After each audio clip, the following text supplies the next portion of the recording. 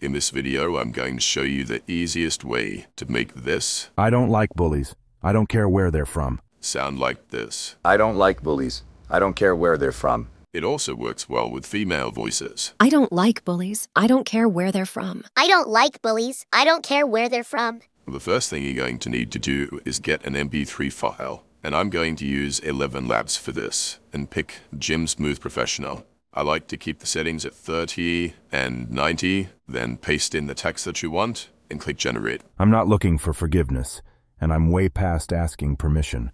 Great, let's download that. Now let's move over to Voicey. You should be able to find the link in the description. Next, move to voice number 1, and we want to move to the box and say /voice. We want to drop in the audio we just created. And to pick the voice model, we have two options. If we go into the pinned tab, we've got the list of models. We've also got voicemodels.com. So if we go to voicemodels.com, we can find Chris Evans. We'll just copy this one. I like to add a -2 to the pitch, which you could do by going --P. Then we push enter. Oh, great, the audio is processed. Let's have a listen.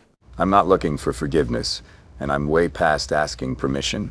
That's sounding really good. The other way of finding voice models is by going to this Google spreadsheet where they have a curated list of all the top voice models. Let's pick SpongeBob SquarePants, and you can tell if the link is active because it will turn into a .zip file. Then we'll simply copy this, go back to the Discord server, do /voice again, paste in the model, select the audio, and click enter.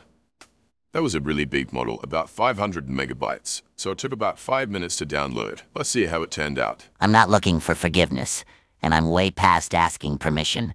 Great, it really is as easy as that. If you have any questions, I'll be hanging out in the general, and be sure to subscribe for more videos like this. I'll see you in the next one.